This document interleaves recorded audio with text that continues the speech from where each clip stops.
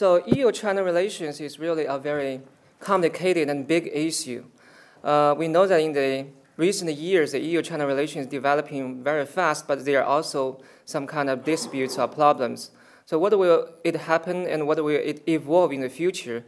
And well, that is a very complicated issue. So here I just talk something about my personal opinion from the perspective of a common Chinese professor. Okay. So my topic is about the prospect of the future of the China-EU relations after the China-EU summit and the 2020 strategic agenda for cooperation. And we know that EU and China are important. So if we want to look at the strategic pattern of China and EU relations, perhaps we should first explore something over the exact positions of China and the EU in the world currently. Now, of course, first is that China and the EU are the two of the largest economies of the world. For example, this is statistical data which shows that now recently in the year 2012, according to the data calculated by IMF, the China and the EU are two of the largest economies of the world. The EU as a whole, of course, accounts for the largest proportion of the GDP total of the world, and the United States is the second largest one, and then China the third largest one. So here, from this statistical data, we can see that China and the EU are both very important and are both relatively big in terms of the economic scales. And because they are big and they're important, it's inevitably that they will get in touch with each other, and it's inevitably that they shall negotiate, get in touch with each other, or cooperate with each other in many fields of the world and regional affairs. And also, we can see that very interestingly that the relative positions of EU, China, and the United States and other major players in the past 3 decades might relatively change a little bit. So that might bring some new variables or new impacts towards the pattern of the world order. Now here, this is also the data that I collect from the IMF, and I turned it into this graph, this figure. Now here it shows that in the past 3 decades, the major countries' GDPs as percentages of the world total. If we look at this, we can see that now this line, the top line is the EU as a whole. Its GDP as a percentage of the world total. In the past 3 decades, here we can see that the EU's relative position of the world is gradually declining a little bit, perhaps. And this second line, this dark green one, is US GDP as a percentage of the world total. It is also perhaps a little bit declines. Now here we see that in the 1980s, the EU's GDP is 1/3 of the world total, around 1/3. And then on the last year, it is around 1/5 of the world total, right? And here the United States, in the 1980s, the United States is 1/4, and now around 1/5. And this line, this purple line, is China's GDP as percentage of the world total. If you look at the data, we will find out that in the 1980s, China's GDP was less than 5% of the world total.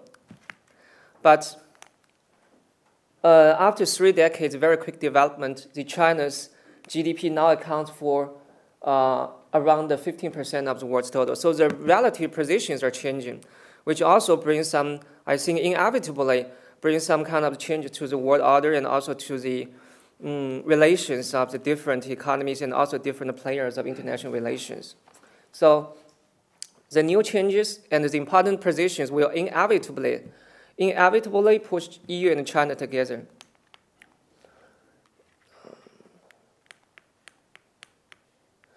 The second important point is that China and the EU are all the major forces shaping the global politics. I think this is known to everyone.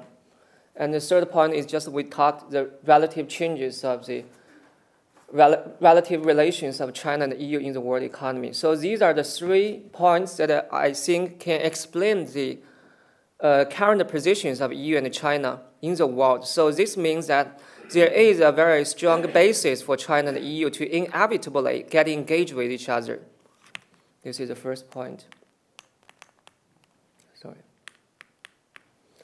Now, as for the relations between two players, I think that there are always forces to push the players together, and there are always forces to pull the forces apart.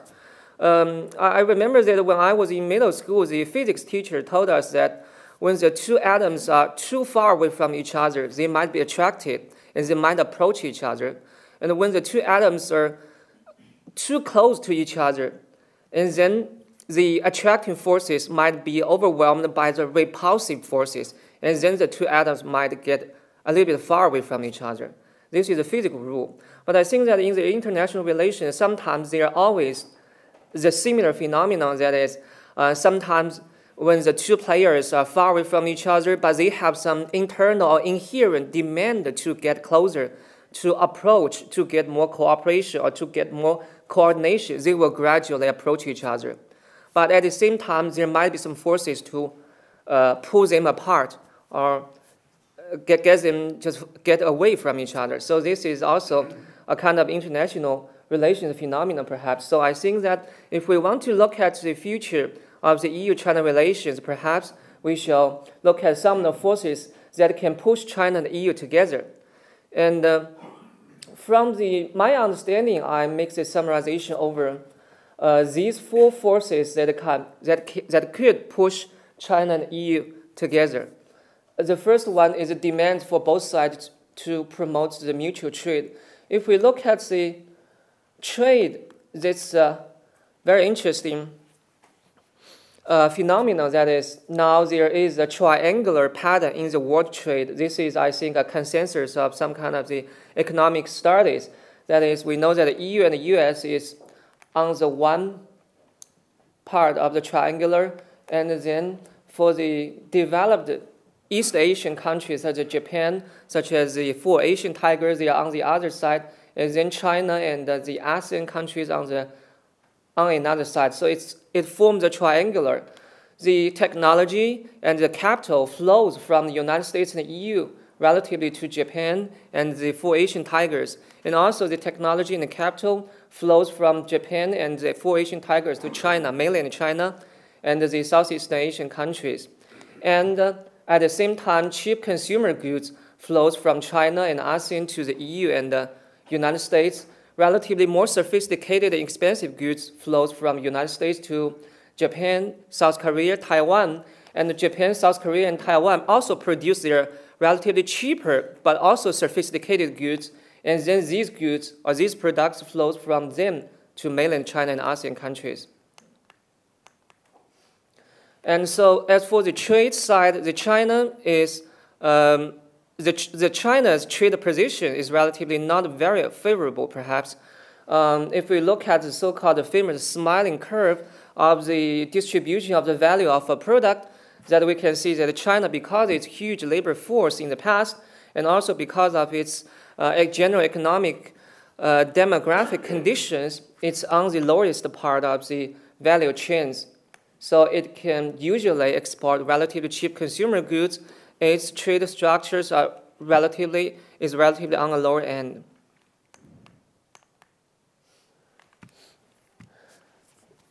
But the situation is always changing. And so the China's trade with major economies also is changing in the past several decades. Now here, this is also a calculation that I take the data from the China's National Statistical Bureau. And here it shows the total volume of China's trade with major economies as a percentage of China's total foreign trade, which means just how much proportion China's trade with a specific economy takes to the total. And it shows the relative changes of China's trade relations with major economies here. Now here we can see again, now we will see that China-EU trade is maintaining a kind of the steady pace. It is still on a very important position. While this line is China-US trade. Can you see that? the China-US trade is relatively declining. There are many reasons. I think that economists may have made a lot of researches of this. Why the relative importance of China-US trade in the recent years declined?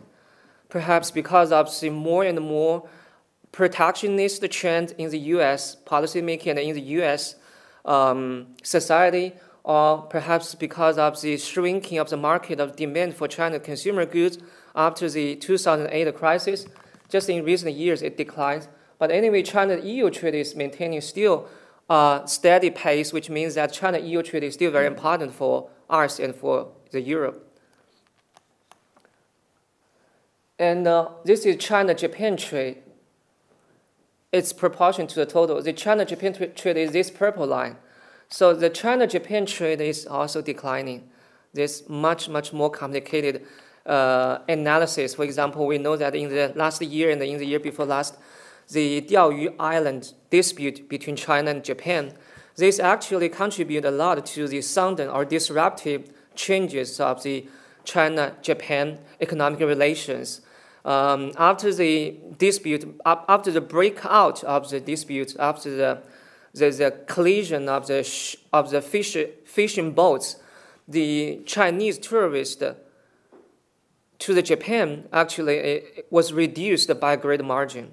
And also now it was said, and it is said now that the Japanese car manufacturers now are finding it more and more difficult to sell more cars in China's market. It's relatively a very delicate relations. And so here, from this figure, we can just find out that actually the China-EU trade is still maintaining a very important position, which means EU is important to us. And I think China is also important for EU. So the trade is still a very fundamental force that could push or bring China and the EU together. The second is the demand for both sides for broader access to the mutual investment. And if you look at the 2020 strategic agenda for more cooperation between EU and China, you may find that the mutual investment is a very important or key issue that are concerned by the policymakers and researchers and academics of both sides. And so let's look at the investment. But still, there's much space for the development of the investment because the EU's investment in China still relatively takes a minor proportion to the total foreign direct investment that flows into China. This is also a statistics that I calculated from the data collected from the China's National Statistical Bureau. And here you will find that actually the investment from Hong Kong, this green one, is a major proportion of the total foreign direct investment that flows into the mainland China. And the EU and the US investment in China relatively takes a smaller proportion. It's not very, very important. So it means that we have much more broad space to attract more EU investment if conditions permit, if there's a relatively more comfortable environment.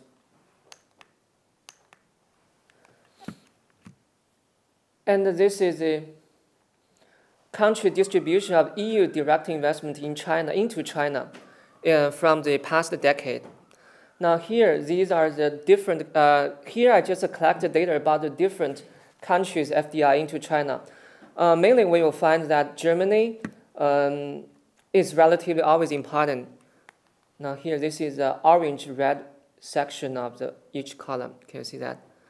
We know that Germany has a very huge, has a very large investment in the industry of China, the automotive industry, the chemical industry, and many industries of manufacturing of Germany put investment in China. So Germany always takes a very important position. And as for other countries, I think Netherlands also increases its investment in China. Netherlands, the whole land in China, in Chinese we call it Helan. They had a substantial investment in the manufacturing sector in some of the electronics or something like that. Sorry. This is a breakdown of the major FDI sources into China in sum total. I think it reflects a similar pattern. This is also a similar pattern of Shanghai.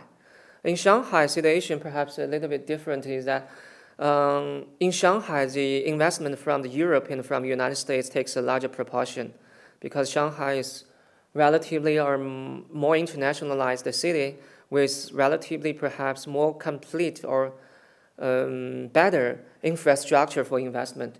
In other provinces of China, particularly in the southeastern provinces such as Guangdong or Zhejiang, perhaps just the investment from Japan and South Korea and Taiwan and Hong Kong will take a larger proportion to the total. Now let's look at China's investment to other countries. And for China, again, we can see that because Chinese are more similar to the East Asia, so China's investment mainly into East Asia, into Asia. And China's investment in the Europe relatively still takes a much smaller proportion to the total. Okay. And this is another statistics reflecting the similar pattern. Okay. So I will not make too much explanation, perhaps. Here, ODI, it's a term that usually Chinese like to use. ODI here means overseas direct investment, which means the investment flowing from China to other countries. Understand?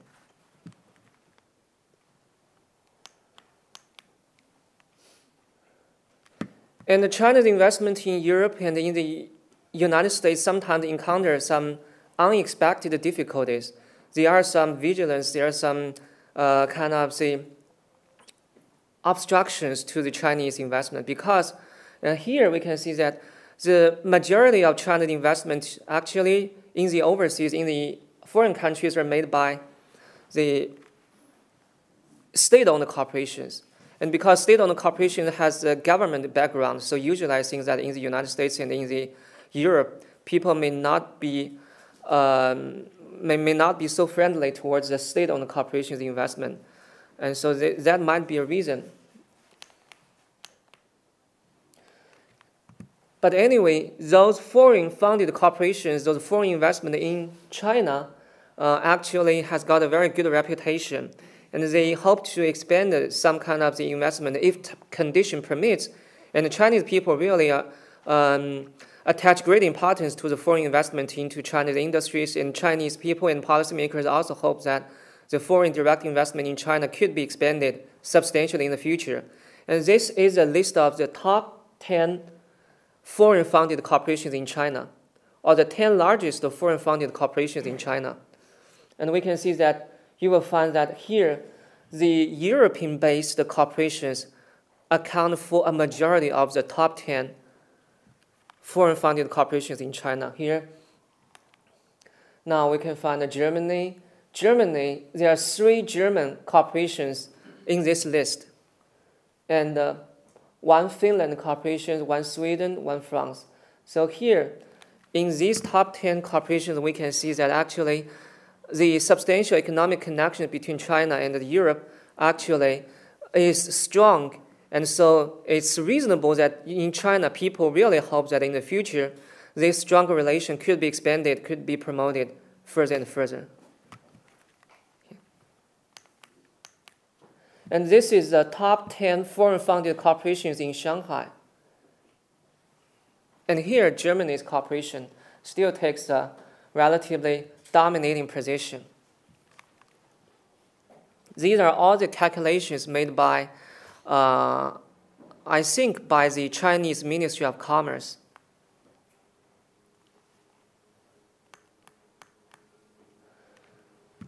And another very important aspect that will bring China closer to Europe is China's demands for EU's expertise on the sustainable development. The European Union is a mature economy. It has relatively complete and perfect legal environment. Its policy making towards its market, towards its trade, towards its its investment relatively are experienced and sophisticated. And so the European Union has much experience and expertise and know-how about how to maintain the economy moving relatively on a smooth course or smooth pace. That is what China needs, because China's economy is developing sometimes not so steady, at a not so steady pace. China's economy actually is developing always full of ups and downs or twists and turns. People always say that China maintains a high-speed growth, but if you look at China's GDP growth in the past 3 decades, you will find that the China's growth is always full of ups and downs. It's not a steady one. Now here you will see that this is now this blue line is the GDP growth rate in China in the past decades, in the past 3 decades around.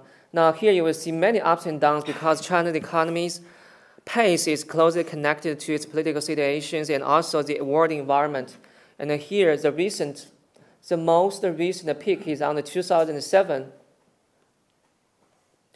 this one. 2007, the U.S. market, the U.S. real estate market got its peak of prosperity. And the U.S. demand towards China's cheap consumer goods perhaps rose to the highest level. And there was prosperity in the whole world economy. So China's export really played a very important role to promote China's GDP growth rate. And then we can see that after 2007, 2008, and so on, the Chinese economy's GDP growth rate is gradually falls down and then up a little bit and then fall down a little bit. There's always ups and downs because you know that there's so-called the dual engine of China's economic growth. So what are the dual engine? Yes, very good. So the export is usually propelled by the private sector of China's economy. The Chinese private corporations played the major role to push the export. So from the 2007, when the export market was shrinking, gradually the Chinese government depended more and more on the heavy investment of the infrastructure project to push up the economic growth, to push up the GDP level. And that will sometimes bring some problems because we all know that there is a rule in the economy which causes diminishing marginal return of the investment.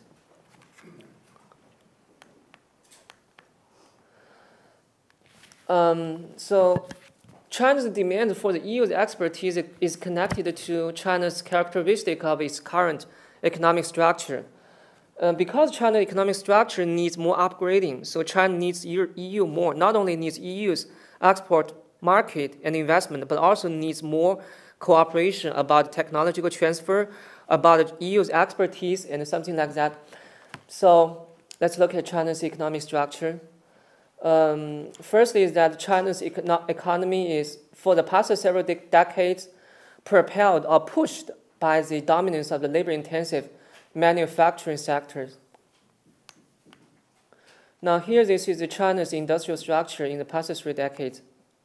This red one is the manufacturing sector. Manufacturing sector still, in these years, it still accounts for around 40% or less than a little bit less than 40% of the total GDP. This means that manufacturing dominates China's economy. But usually, it's service sectors that might get higher profit rate, that might bring more returns. So this economic structure need to be upgraded. This is Shanghai's economic structure. So here you will see that if we take Shanghai as an example, now Shanghai's economic structure is also still dominated by the manufacturer. It's not like Hong Kong. Hong Kong is largely financial based or financial oriented. But Shanghai is still relatively largely manufacturer-oriented. This is a general pattern.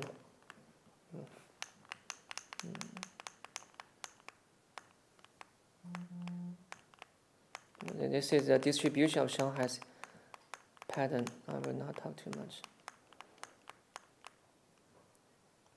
And because of China's economy is largely export and investment-based, so the investment now becomes a leading force to push up China's economic growth. And here, sorry.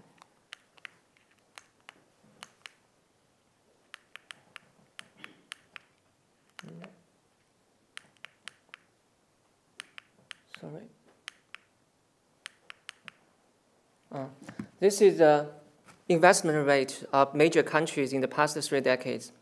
Now here, the data is collected from IMF. Now here again, you can see that actually the China's investment rate is much, much higher than many of the other countries. Now here you will see that this yellow line is China's investment rate. It is higher. So investment means huge saving. And this economic structure is relatively rigid and not very flexible. And so when the economic growth rate becomes a major concern for the policymakers, the whole structure needs an overhaul. And how to do this overhaul, we need the expertise or knowledge from the Europe, and we need more cooperation and coordination with EU. Okay. This is some of the data I just admitted. I think it's. Well, second is that China demands for the EU's expertise on the urbanization process. In the coastal areas of China, it is highly urbanized for some parts, but in the inland China, it is still far away from a relatively mature urbanization, because China is a large country with a large territory. So here you will find in the 2020 Strategic Cooperation Agenda for China and the EU, the cooperation or coordination between China and EU for the urbanization takes major attention from many of the Chinese leaders. And so here, now China has an escalated or relatively imbalanced economic structure. The distribution of the income, of GDP level, of GDP per capita level is highly imbalanced. This pattern cannot be changed so easily. This means that in China, the urbanization also could be pushed in an escalated way. And how to push this? It needs a kind of internal coherence. We know that in the EU's policy agendas, the EU's internal coherence is a very important part, or perhaps from our perspective, we are very interested in the EU's policy about coherence, about regional coherence, about some kind of regional or internal coordination. This is a part that attracts China's attention greatly, because we also have a highly imbalanced structure. Now, this data is old. It's about around more than 10 years ago, China's income distribution level. The brighter the color means the higher the level of the income of that province is. Understand? So here you will see the coastal areas much more wealthy than the inland areas. It's a highly imbalanced one. And this is the income structure distribution of the GDP per capita for different provinces in 2008. It's a similar structure. And this is 2010. Still, the general pattern has not been changed. And this is a prediction over the distribution of the GDP per capita level for 2015. Still similar pattern. So this means China's distribution, China has a high level imbalance of the geographical distribution of the economic resources and income levels. So China's urbanization process will also be a kind of the imbalanced one, and we need help from the European Union about the expertise, for the expertise about the coherence. This is also a statistical data showing the imbalance of the income of different regions.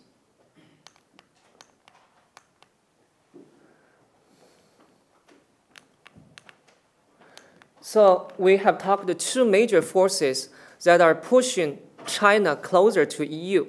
China has such an inherent demand for more cooperation from EU. And also I think that China and the EU share some of the major interests on some of the global and regional affairs.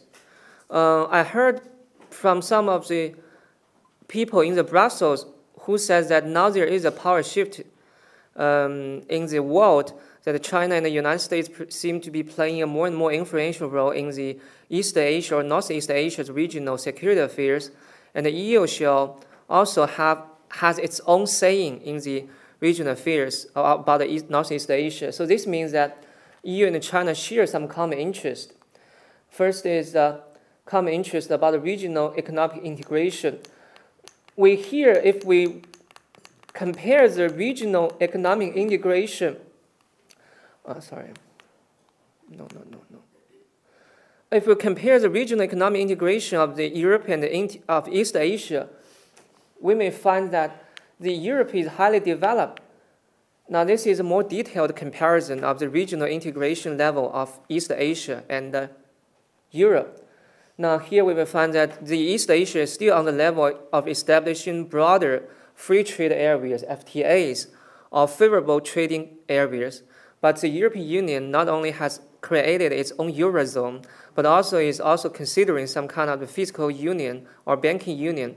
So in terms of regional integration, I think EU can offer a lot of the experiences and knowledges to the East Asia and the East Asia countries, including China. When we are thinking about how to push the East Asia economic integration, we might need help from EU, and we might perhaps have more opportunity to cooperate more closely with EU.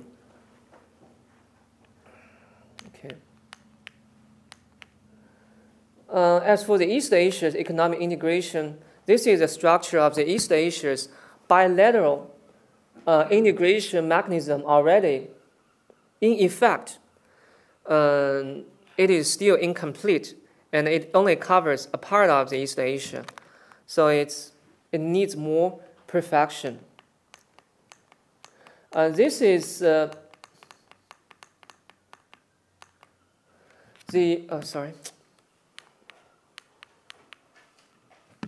this is the blueprint for the East Asia's economic integration in the future. These are the proposals made by policymakers of China or Japan or Korea. There are much talks about these, particularly the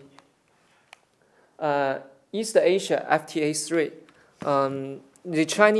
I think the Chinese academics and the Chinese policymakers really have a great expectation on the East Asia FTA3, the East Asia Free Trade Area.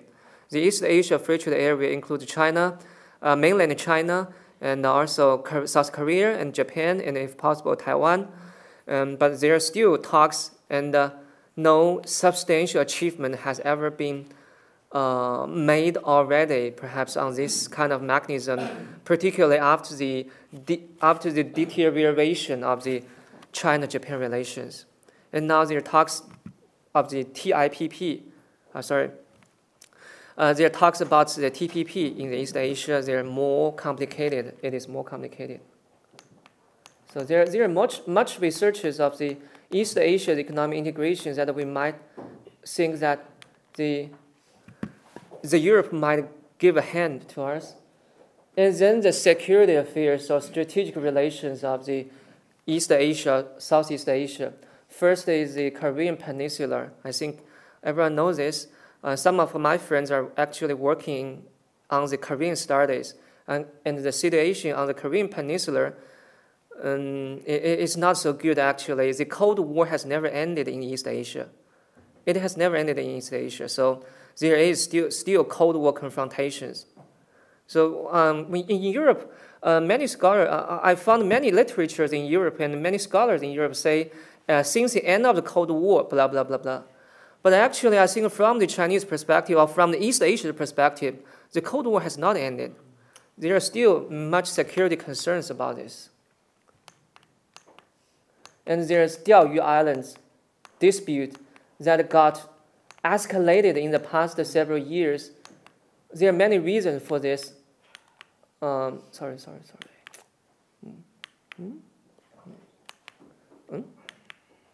Yes. You know where is Diaoyu Islands, right? Great, okay. Yes. And also South China Sea disputes. This is another great potential danger, and still there's no substantial settlement for this. And I heard someone from the IIEA which says that the EU is interested to participate in the negotiations or the settlement for the security issues of this region. I don't know exactly how is that, But anyway, this is a great concern now enters the major strategic thinking of Chinese academics and policymakers about the South China Sea. There are many of these, many conditions, many data and materials. I will not talk too much about this. Well, this is is the time okay? Yeah, another few minutes. Okay. This is about the, now we have talked about the forces that could push China and EU together, could bring China and EU closer. And particularly, I talk about the Chinese perspective, in which fields we need an EU, and we hope to get more coordination from EU. And now let's look at some of the current forces that might pull China and EU apart. I think these several forces that might pull China and EU apart. First is still about the economics, about the trade imbalance. As for the bilateral trade imbalance, EU and the United States are always the two trade partners that might get the largest trade deficit from its trade with China. Here it is. And this issue will remain, I think, a dividing issue perhaps between China and EU. But relatively, I think it's not so difficult to get some settlement because after some negotiations, there will always be some arrangement. I think that this may not be very difficult, but this is still an issue.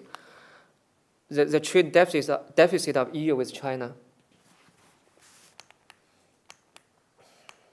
This is another statistics, similar pattern.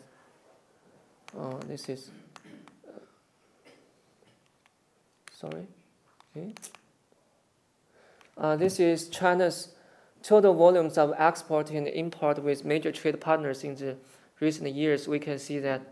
And of course, here China means mainland China. And here we will see that always EU and the United States and Hong Kong are the three economies that got largest deficits from its trade with China. While at the same time, Taiwan, South Korea, and Japan are always the biggest winner from their trade with China. They make a lot of money each year from their trade with China.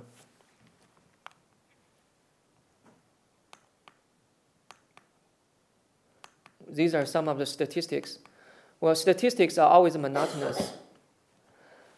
And so in recent years, the EU's dissatisfaction with this trade imbalance has been increasing. So from China, we made some statistics over European Commission's anti-dumping and countervailing investigations against China in the past several years. And we will find that actually the EU's anti-dumping and countervailing investigation cases against China actually account for over 1/3 of its total cases in the past several years. That means the situation is really relatively serious, perhaps. The trade disputes are a great concern for many Chinese academics and policymakers and also for the Chinese industries because the EU and the United States are two of the largest markets for China's private sectors and also for some of China's state-owned corporations. So whenever there are disputes, there will always be an internal negotiation and coordination mechanism for Chinese industries and Chinese policymakers to get united together to work out some proposals. So I think this is a great concern. And in the future, this is an issue that will attract Chinese concerns. So nowadays, the Chinese corporations are beginning to think about lobbying in EU. When I came to the Irish embassy in Brussels to apply for a visa, it was amazing for me to find that a very famous Chinese corporation is located in the same building as the Irish embassy in Brussels. Now, can you find that? Huawei is a very famous Chinese corporation. It is about telecommunication technologies. This corporation was very ambitious in the past several years to expand its investment in the United States and in the European Union. But unexpectedly, it got much frustrations because the U.S. Congress conducting some investigations against Huawei and said to Huawei that you cannot merge this corporation, you cannot buy that. And then in Europe, Huawei also encountered serious setbacks or frustrations. So now Huawei established a representative office in Brussels to do some work. And I heard very interesting that someone says that it is now learning the skills to do some lobbying. Lobbying is a totally new phenomenon for Chinese because of the difference of the political systems, perhaps. But now I think the Chinese corporations are learning to do this. This is a very new phenomenon. It's totally new, but it's very interesting. So I have talked about the major forces that might try to pull China and the EU apart. There are disputes about the trade imbalance. There are EU's distrust about China's investment, and also about the social effects that China will bring to the Europe after its investment. For example, in the European Union, there are independent trade unions, and there are very high level of standards for labor, for environmental protection.